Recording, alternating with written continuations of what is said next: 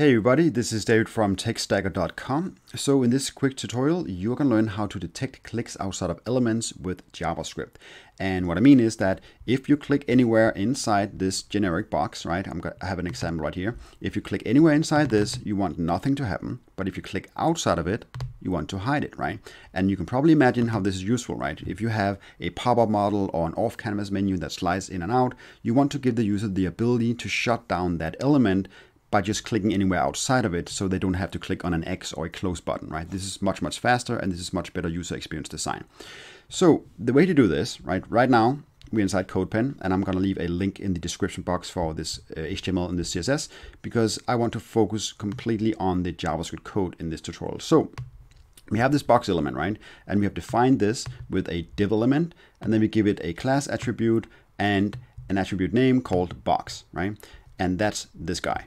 And in the CSS, we have some styling for the box element, and then we have this helper class is hidden, which is what we use to hide the element whenever the user clicks outside of it, okay? So I'm gonna move this up to get some more space. And now the first thing we need to do is to find this element with the class attribute called box, and then we want to assign it to a variable so we can do something with it, so we can manipulate it down here, right? So first, we're gonna set up a variable called box, and then we are going to use query selector to find any element on the document, right? That means the entire HTML document, any element that has the class attribute box, and as soon as we have that, we assign it to this box variable, and now we can do something with it. So the first thing we're going to do now is to detect any click on the HTML document. So whether you click here or here, anywhere on the document, we want to detect that, okay?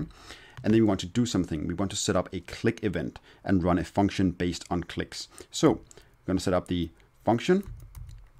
So what we have here is we are saying, hey, document, HTML document, this thing. We are going to attach an event listener. We're going to add an event listener. And this event listener is going to listen for a specific type of event called click, right? It could also have been scroll down, scroll up. It could have been mouse down, mouse up, whatever. It could be many different types of events. But we specifically want a mouse click, right, to be detected. And as soon as we have detected the mouse click, we want to run a function, right? And inside the curly braces here, inside the function block, we want to run some code. And we specifically want to run some conditions, okay?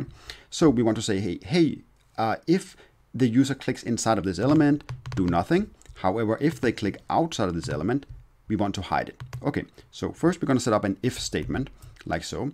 And what we're saying here is that, hey, if the target that we click on, if the closest thing to the target, in this case, I'm clicking on this element, right, on this box element, if it has this box class, then we want to stop the code from running any further. So we want to stop this function from running the next line of code.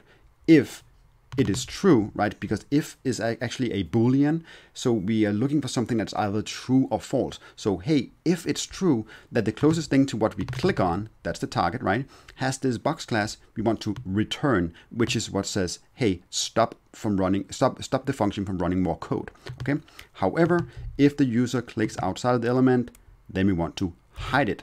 And we do that by using the class list property, which is built into JavaScript, and then we attach that to the box variable, right? And then we use the add method of the class list property. This is part of the class list property. And then we add this CSS class. JS is hidden with the declaration display none. And that's how we make the thing hide.